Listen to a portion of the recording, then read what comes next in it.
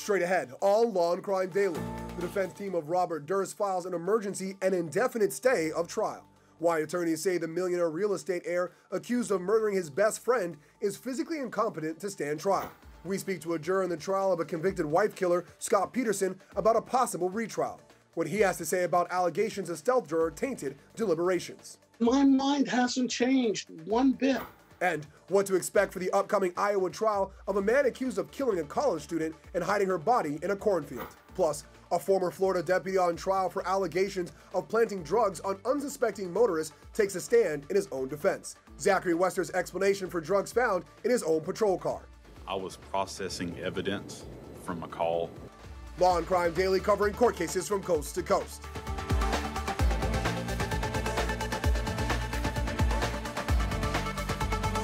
Welcome everyone to Law&Crime Daily. I'm Brian Buckmire along with Terri Austin. Attorneys for a millionaire real estate heir charged in the murder of his best friend are asking for an emergency stay in his trial, which is set to resume next week. The evidence will show demonstrating that she was unafraid, she wasn't scared, she didn't know what was going to happen, and then she was executed. Robert Durst's trial in the death of a longtime friend, Susan Berman, began last year and was halted amid the pandemic. Over 3 days, prosecutor John Lewin argued in opening statements that Berman's death in 2000 had a direct link to the disappearance of Robert Durst's wife, Kathleen Durst, in 1982, and used the death of his neighbor, Morris Black, in 2001 to tie all three incidents together. Susan Berman, although loyal, was not the best at keeping secrets. But Robert Durst's defense team denies he had anything to do with his wife's disappearance or Susan Berman's murder. The entire case is premised on a false assumption and a false presentation. Not only is there evidence which completely belies the prosecution's case, but you will see they have no evidence as how this alleged murder of Kathy Durst ever occurred. Bob Durst did not kill Susan Berman, and he doesn't know who did. Durst's attorneys say their client wants to take the stand at his trial, but his bladder cancer and other health conditions make him physically incompetent to proceed.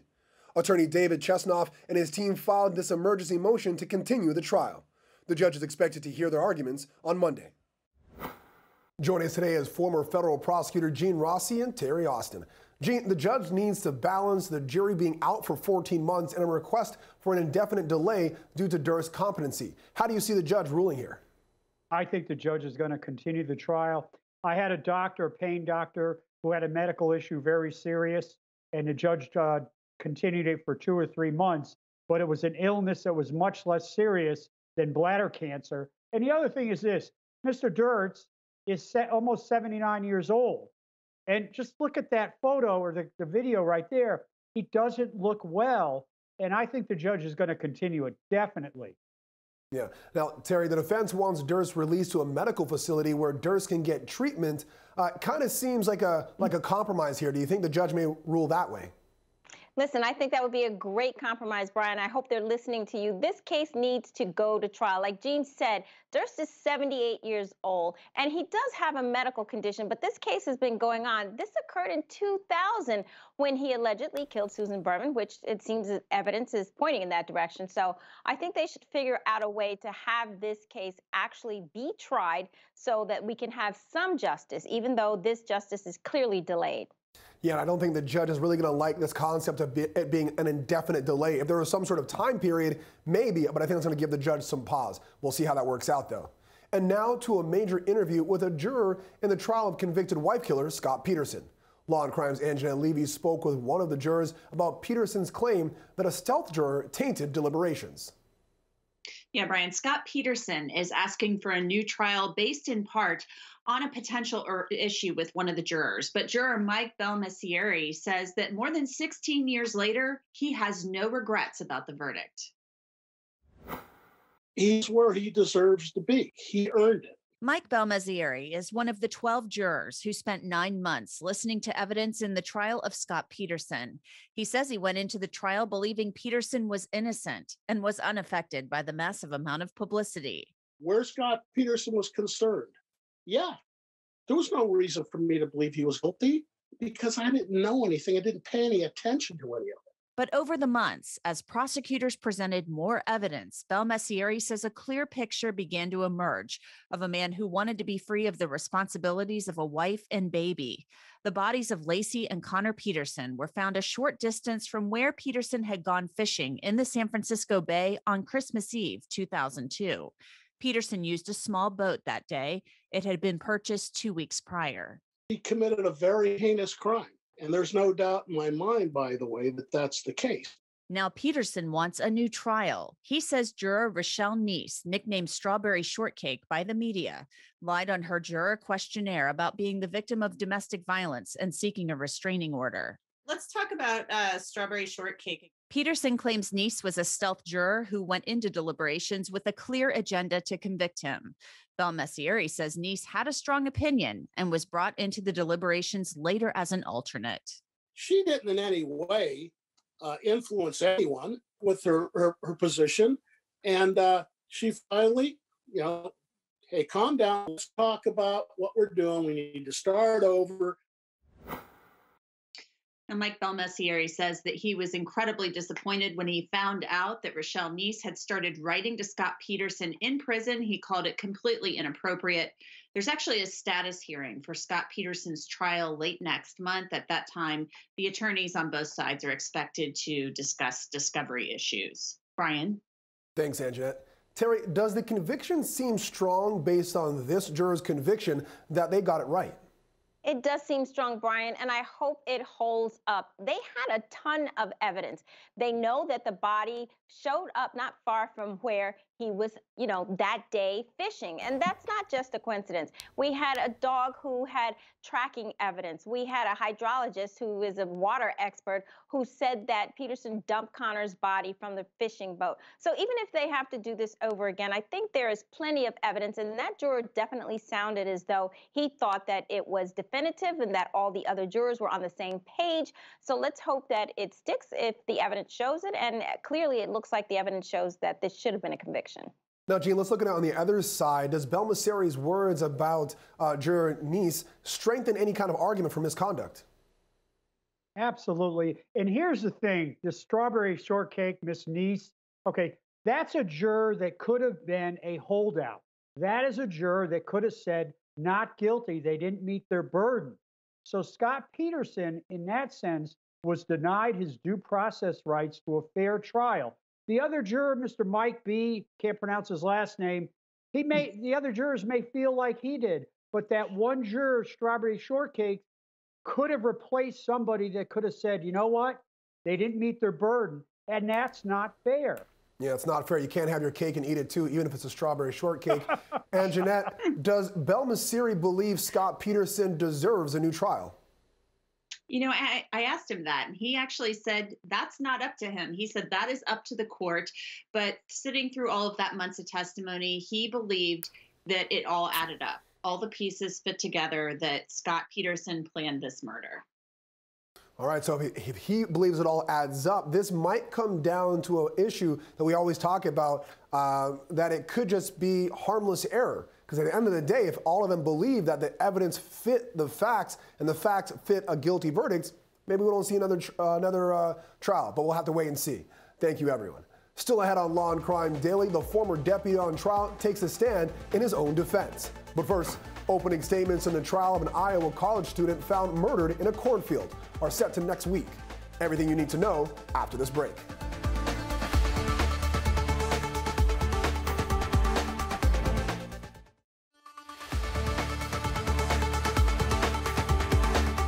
Welcome back. A man accused of killing an Iowa college student is set to stand trial next week. Our own Angenette Levy will be in Iowa for the trial and is here with what to expect. Brian, Christian Bahena Rivera is charged with first-degree murder in the killing of Molly Tibbetts. She was a college student from Iowa, and the prosecutors say that Bahena Rivera led them to Tibbetts' body, but his attorneys say he's actually innocent. I received a call at home probably around 9:30ish at night from Sheriff Kriegel. Advised me that one of our deputies was looking into the disappearance of a young lady named Molly Tibbetts in Brooklyn. University of Iowa student Molly Tibbetts was dog sitting on July 18, 2018, while her friends were out of town. The only thing really missing or out of place would have been her running shoes. And we found out through some interviews that it was very common for her to go jogging in the evening. Officers say Tibbetts is last seen on surveillance video jogging as a black Chevrolet Malibu with chrome mirrors and door handles circles the area. Investigators pulled over a car matching that description and spoke with the driver, Christian Bahena Rivera.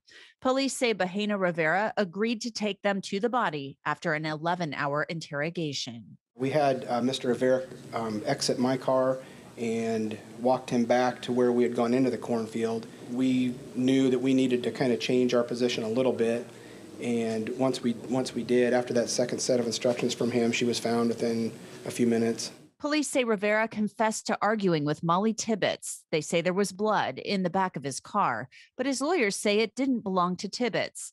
The officer who questioned Rivera failed to read Rivera his full Miranda rights the first time around, so the jury won't see some of that evidence.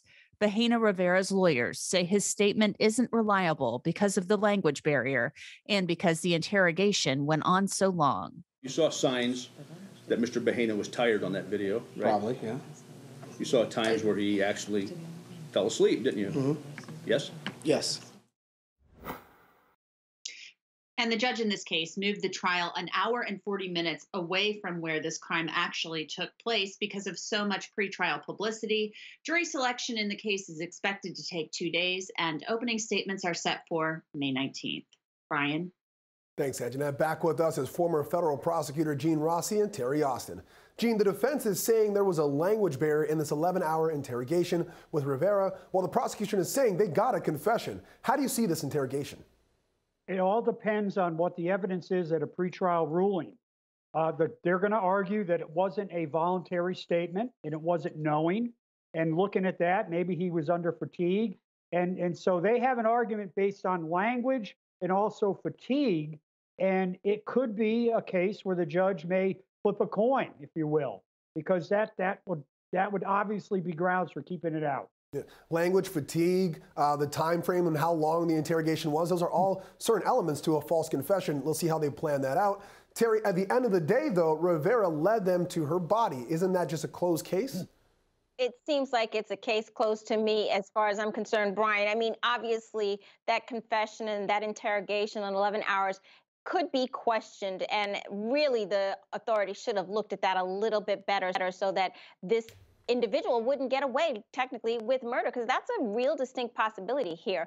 But the fact that he led them to the body, that means he was involved in the killing. It means he could have done the killing, and the evidence seems to point to the fact there was blood in the car, that he did do the killing. So hopefully this evidence will be admitted and we'll be able to have some justice in this case.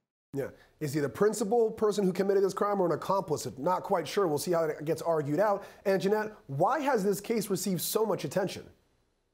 Well, you had a young college student who just seems like the girl next door who goes out running and goes missing. So the entire community was out looking for her. So was her family. And a lot of people on the national level tried to make a lot of the fact that Bahena Rivera was an undocumented immigrant and was in this country potentially illegally. So he was living in Iowa, but they say he was undocumented. And some people really tried to use that for political advantage. And Molly Tibbetts' parents said they didn't want any part of that. They don't want her murder being used in that way. So that's part of the reason it got so much attention. So it's not just the law, but a bit of politics bringing this to the forefront. Makes sense. Let's check in with Jesse Weber, host of the Law&Crime show Prime Crime, to see what he's working on this week. Hey, Brian. Yeah, it's the case that changed everything. Teenager Michelle Carter is charged with killing her boyfriend by pressuring him to commit suicide through phone conversations. Now, the text messages themselves are outrageous, but wait till you hear her police interview. She left out some pretty important details. Did he tell you he was going to do that or anything like that? He was talking about it for a while. To watch our breakdown of the conclusion of this arguably unprecedented case, tune in to Law&Crime. Thanks, Jesse. Coming up on Law&Crime Daily, a Florida deputy accused of planting drugs on unsuspecting driver takes the stand in his own defense. The direct examination on the other side of this break.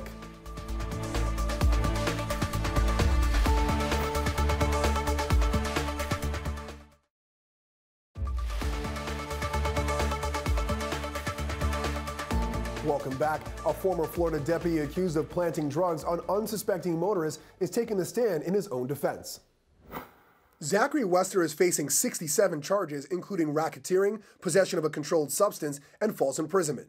Prosecutors say Wester would ask to search a person's car during routine traffic stops and then place meth or other drugs, unlawfully sending them to jail. On the stand, Wester had a simple explanation for why narcotics and other paraphernalia were found in the back of his own patrol vehicle. There were plastic canisters. Those are what we refer to as evidence vials. Anytime you had a powder narcotic or if you had a crystallized narcotic, it would be appropriate to place that into the evidence vials to preserve the integrity of the narcotics. The narcotics mainly had the appearance of methamphetamine and marijuana. And I was separating the narcotics, the contents, from the bag, putting the suspected narcotics into the clear evidence vial.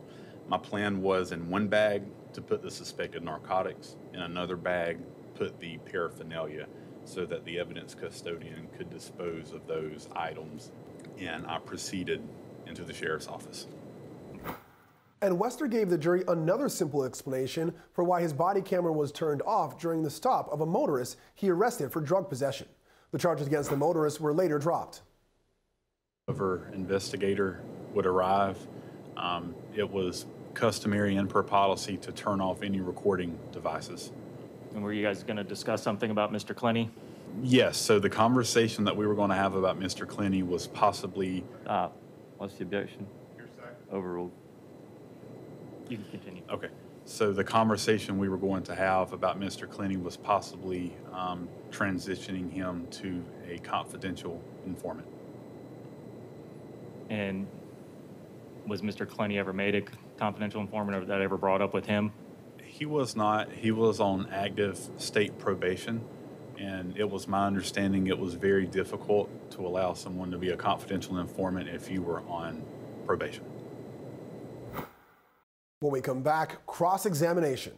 How will Wester hold up when it's the prosecution asking the questions? The fiery testimony ahead.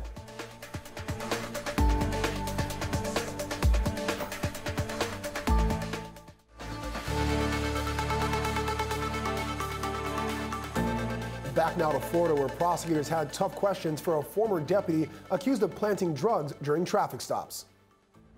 Well, why weren't we able to see the first part of that stop? That's what I'm asking about. Right.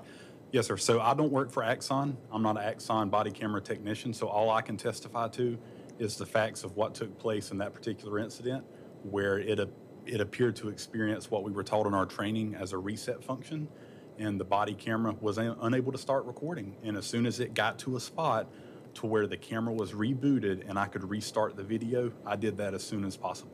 And it so happened that that error occurred at the time that you would have first gotten in that car and first had the opportunity to see the syringe and the baggie. Isn't that right? I would disagree with that. That's not when the error occurred?